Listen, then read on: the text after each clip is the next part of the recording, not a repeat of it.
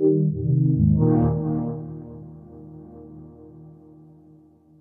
folks, I'm here with Adam.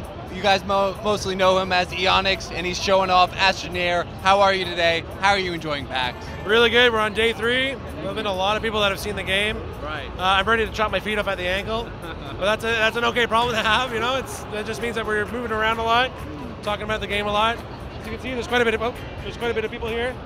Sorry about that. See that? Yeah. Yeah, it's been going really good. Awesome. So for people who don't know, what is Astroneer? What is it? What are you doing? The simplest way to say it is a game about interplanetary exploration, or it's more like an exploration sandbox. Okay. We do have some survival mechanics, but we're really interested in that, you know, being alone on a planet as an astronaut, exploring it, looking for these minerals that are required back on Earth, trade with other players.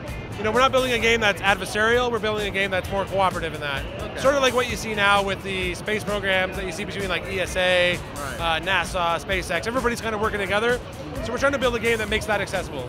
Okay. Awesome. Now I'm looking at the game and it looks absolutely gorgeous. It's not really realistic, but a highly aesthetic game. What was the reasoning behind that? So Paul and I, we both come from the AAA realm, where we spend a lot of time on like high-res art. It takes a long time to produce it. With Astroneer, going after that low-poly cosmetic or aesthetic, that really makes it we can bang out art really quickly. Right. One of the things you might notice is that we actually don't have any textures in the game. Yeah. So that means that we can actually like read a comment that seems like really interesting online, and like in an hour turn it around and get it in the game. Right.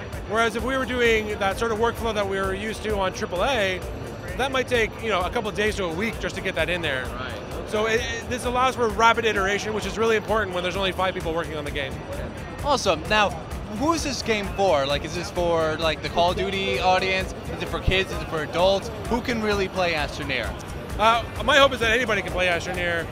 We just had an older couple came by and check it out. We had a family of 4 that I think their kids were 7 and 4. Okay. We actually had a chair set up for them that they could stand on and play.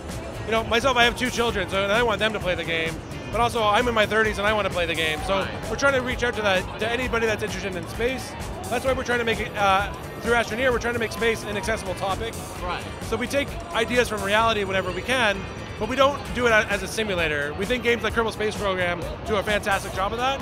So we're just trying to make that idea accessible so that then we can get onto the things like planetary exploration, terrain deformation, things like that. Okay. Awesome. And when can players finally get their hands on Astroneer? We are shooting for a release end of summer, early fall this year. We're going to be Steam Early Access, PC, Mac, hopefully Mac, as well as Linux. Our programmers use Macs, so I would be surprised if we don't come out on Mac. And then once we're out, we'll just see where it goes from there. We'll build the game with the community. We would love to see it on consoles, mouse and keyboard, controller support. Okay. Awesome. Eonix, thank you so much for your time. Thank you very much. For more content like this, head over to shacknews.com.